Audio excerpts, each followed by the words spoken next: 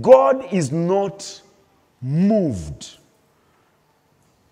by your macho status before him, by the bigness that you present before him. Hallelujah. Brokenness touches God. And a broken man who is conscious of the work of Christ upon your life, let me tell you, that man will go far. Okay? A broken man, conscious of what Christ has done for you.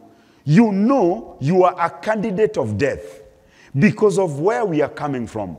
We know we are candidates of destruction from what the lives our family lives. If we are today, it is the product of grace. Say my amen. Now, when you know where you are coming from, you will work hard. You see, I have come across many who are serving God and threatening God at the same time. You know, you threaten God. I've tried everything. It's not working for me. It's like it's better going to the world. It's like all that. And that does not move heaven at all. Hiyo haigusangi mbingu hata kidogo. You threaten God, you will backslide. Kwani God will go to hell? Hallelujah. You threaten God, if my life does not change, I'll go to the world. Kwani the Lord is the one who will be beaten by Satan. You cannot threaten. God is good and God is faithful. Is there anything in my life that is a sentence?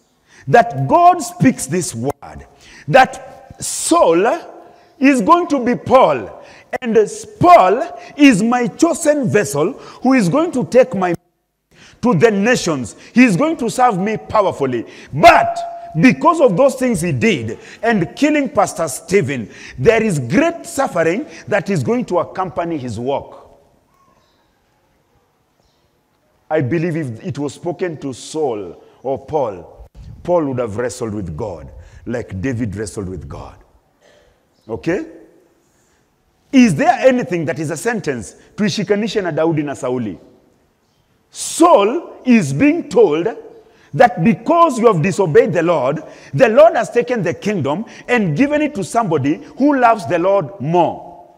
And instead of wrestling with God, what is it?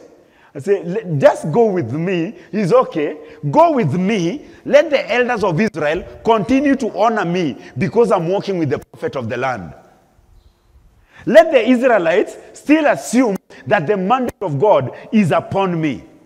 Come with me. Let us go.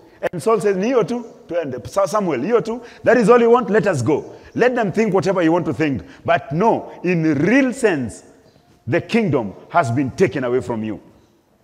You see, Saul was a very carnal man. The trouble that he gave David, this man was attempting by his own strength to maintain the kingdom of Israel.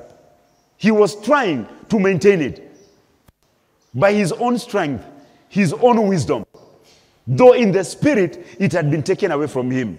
But then now we come to find the King David, when he has become king now, and he's faced with a problem because we are all men and we are all in error. There are things that we have done that we ought not to have done. But when the declaration comes upon David, the approach of David says, I have sinned. Nathan, nimefanya dhambi. Prophet, nimefanya dhambi. Prophet, do this. Just go home.